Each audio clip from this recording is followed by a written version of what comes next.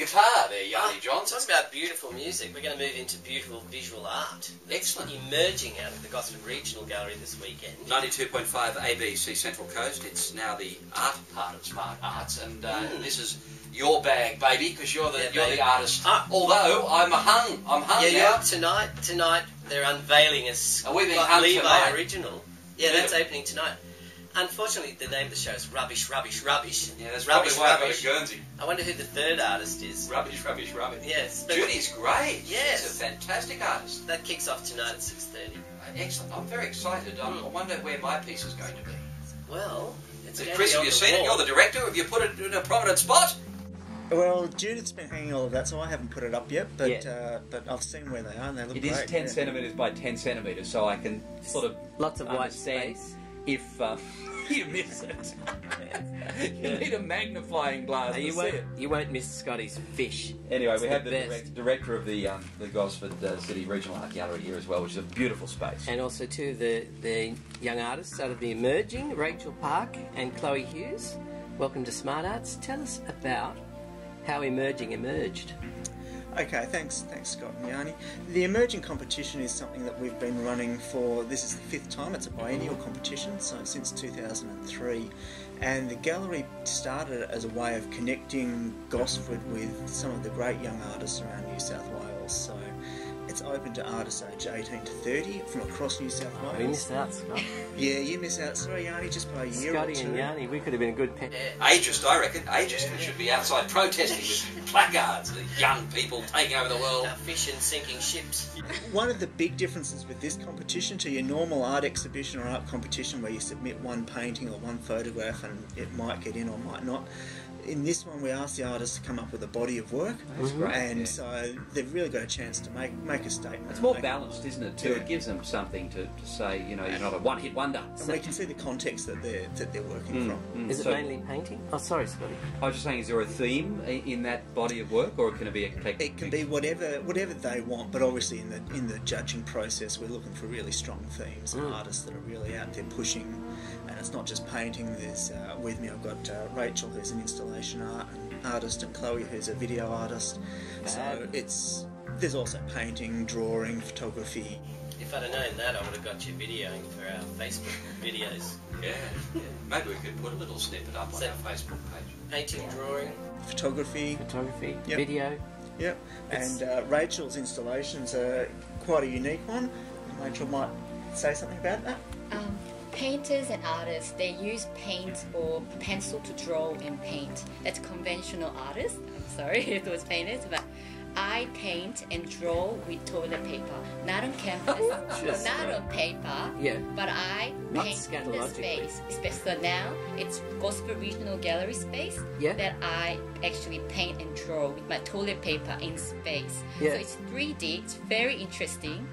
And it'd be pretty fragile too. And when very fragile. Everybody calls me toilet paper artist, but remember, once they the call me toilet something paper close to that.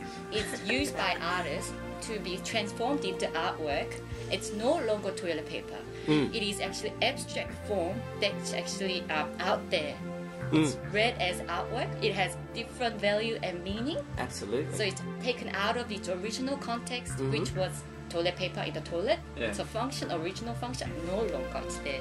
So when you look at it next time. So do you look to Marcel Duchamp as one of your role models? Yes, conceptual art. That really changed my way of looking at art. And this is not toilet paper. This is not toilet paper anymore. Now it is art. How do you go about doing that in the confinement of a gallery like Gosford Regional Gallery? Does it sort of limit what you can do with it? Well, it was actually the largest space I ever got. Oh, well done. So you used to work in the smallest room in the house? Yes, artists run spaces in Sydney, like really small and tiny and low ceiling, but this time high ceiling. Right. And vast space. So you've really flung it around a bit. That's right. I really interact with the space. It's naughty. So it's like activating the space, especially mine is on the floor. So I don't paint on the wall. So I painted with my toilet paper on the floor. So will people see figures in the toilet paper, or is it sort of the toilet paper is actually alive? It's moving. When you look closely at it, it's actually I've actually used fans and wonderful. I see. Yeah. That sounds great. I mean, people will be flocking to see that. Got to see what We've Chloe does. got to talk about Chloe, because that sounds like a hard act to follow, Chloe, as a video artist. How do you display your, obviously on the wall or screens, I guess? I don't know. Yeah, that's right. Usually it's a projection, and this work is a single channel projection, and it's a series of portraits where I've interviewed people about how they attribute meaning and purpose to their lives, but particularly in the context of their paid work. And I've edited the interviews down into a series of monologues, and each monologue is coupled with documentation of the workspace which each person works in. And what was the most interesting paid person that you talked to? Well, I spoke to a range of people. The most interesting, I would say, is a friend who actually is unemployed. So she's talking about her relationship with Centrelink, and she's writing a book about transcending the material universe. As you would in that position. So in terms of a critique of conventional social institutions, I think hers was the most interesting. And do they just loop through the show and you get the noises and the... Yeah, they do. They loop through the show, and I've decided to exhibit it as a single channel work so that the audience have to come in and be committed participants and committed listeners and sit there from start to finish rather than coming in at one point and leaving at another. Well, it just sounds fabulous. Tim, when can we see it? And it runs in conjunction with Rubbish. It does. It opens this Sunday at 2 o'clock is the big opening and the announcement of the winner, I suppose. All of the artists are winners. There's 8 finalists, so we've got 2 with us today, but 8 finalists were selected, and the announcement of the winning finalist will be on Sunday at 2 o'clock, and the exhibition continues till the 22nd of May, so it's a long time to come and see it. And some really interesting, as you've heard today, very diverse work, and really some challenging stuff too. So stuff to make you think, stuff to make you laugh, and stuff that's just simply beautiful as well. So that's great. And what about the opening of the big show tonight?